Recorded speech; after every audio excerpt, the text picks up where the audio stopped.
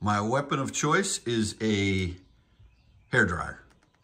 I'm here today to warn you about this car and any other Tesla that is vision only, because without indicators and the sensors that have historically been in this car, you very well likely may hit a pole like this, which is exactly what my wife did. Welcome to another episode of Out of Spec Dave, where I am going to attempt to fix my wife's bumper because it's just a tiny little dent. And I figured if I mess it up, I gotta take it to a body shop anyway. And a lot of people have been telling me, Dave, if you get a heat gun, perhaps from the inside, you should be able to just push it back into, it's a very tiny little thing. So I'm going to give it a shot, and Dave fix-it time. Let's go for it, right? Why not?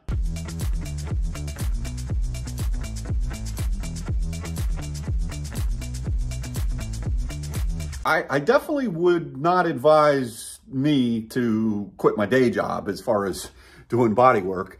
But, you know, what do I have to lose here for doing this? Because we were going to take it in and have the bumper replaced. And then a couple of you said maybe take a heat gun to it, see if you can massage it out. All right, so first things first, I just unloosened this top piece. This is really easy. You just take this off and you put that to the side, all right? Then you've got 4 bolts, 1, 2, 3, 4 right there. And then there's this little clip right here. It's like you just got to pop that out.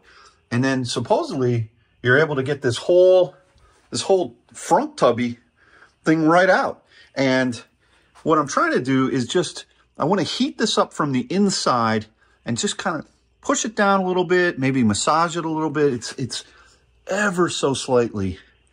And I'm giving this a shot. So let me get this little push pin thing out of there.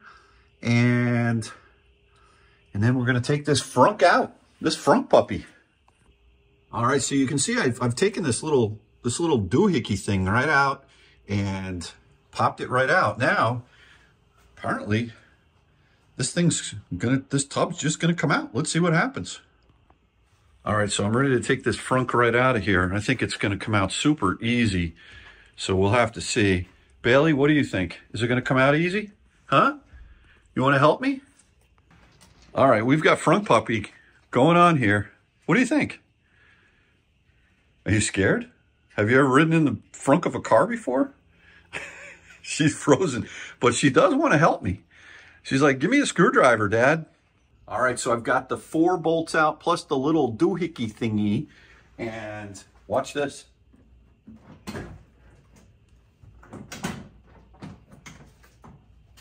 Come on, baby. There we go. We've got frunk removal. Now, let's just see. There's a light under here that I need to remove. I don't know how that thing comes off there, but you know what I can do? I can probably just do it like this. Now, oh boy. Doesn't look like I'm going to be able to get at the thing I need to get at without removing the whole bumper. I don't think I'm going to do that. I may be able to just get it from the outside, but all right, so I've put the tub back in because I do not want to take off this bumper. I think you need some pry tools over there, even though it looked like there were some screws right underneath where the tub goes up against or lanes on top of. I'm not going to do that. So what I'm going to do is I'm going to put the heat right on the top. The thing is, it's kind of pushed up right over here a little bit. And so I'm thinking if I can get that a little bit warm, not too hot, I may be able to just push it down, and then hopefully this will just come right out and it will be back to normal. Again, it's a tiny, tiny, tiny little indentation there. Maybe you can't even see it there. Maybe you can see it a little bit. So let's give this a shot and heat this up. Not too much, not too little, just about the right amount. Let's give it a shot. My weapon of choice is a hairdryer. I don't have a heat gun, but you know what? This is, in effect, a heat gun. I mean, maybe not as hot as a heat gun is, but, oh, I hear an electric car driving by. Must be a Nissan Leaf, one of my neighbors. Anyway, yeah, we're gonna heat up this spot right here, and hopefully we're gonna get it back. A little tiny indentation. Let's see what happens here.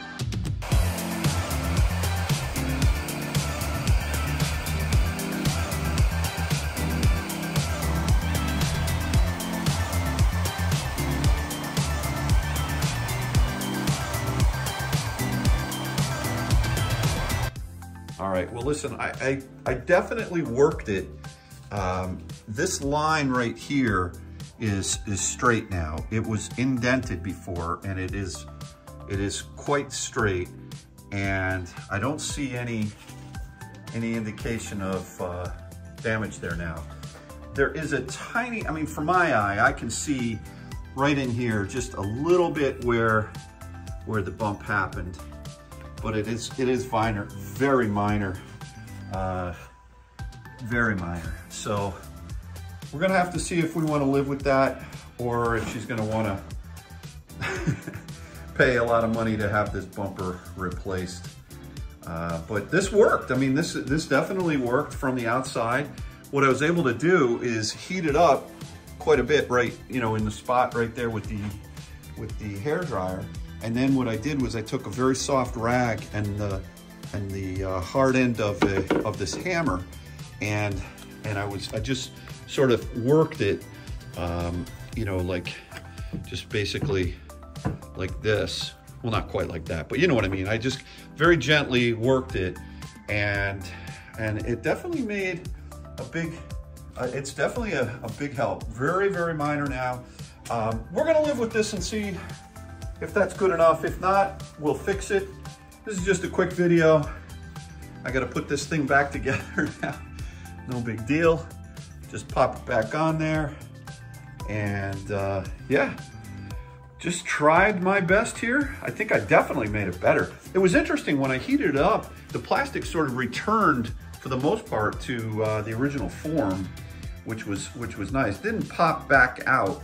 What was interesting was it was raised on the top and indented here. So it like popped up the top, and then it was indented. And you can definitely see that indentation is gone now. So that just went back to memory.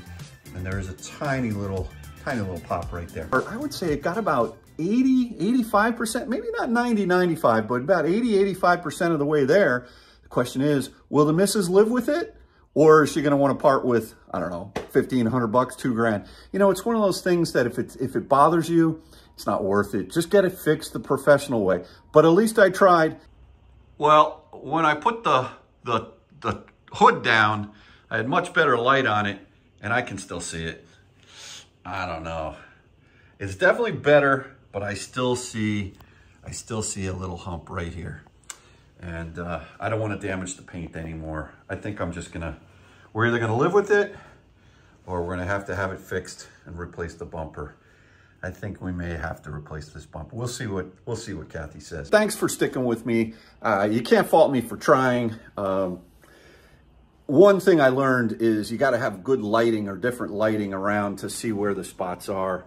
And as soon as I put that hood down, and you can see I've got the bright light up there. Amateur mistake. As soon as I put the hood down and had the light on it, you could see it's not perfect. The question is it enough for the missus to say, yeah, I'll live with it, or is it going to bother her every day? If it bothers her every day, it's something we'll fix. But at least I tried. So anyway, thanks again for watching another episode of Out of Spec Dave.